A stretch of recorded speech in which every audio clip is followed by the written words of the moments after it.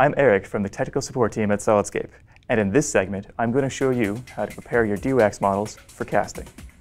When you're satisfied that your models are dewaxed enough, carefully remove them from the bath. We recommend using a paintbrush to clean the models of any debris, especially if you're using older VSO.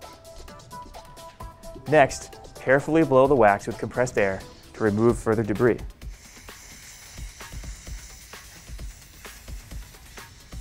It is also important to completely remove all VSO.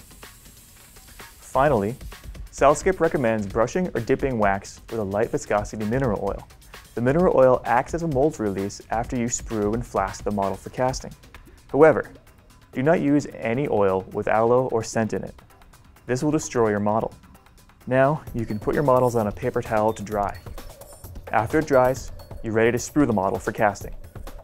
On behalf of Solidscape, thank you for watching. If you have any questions, feel free to call either us or your service provider.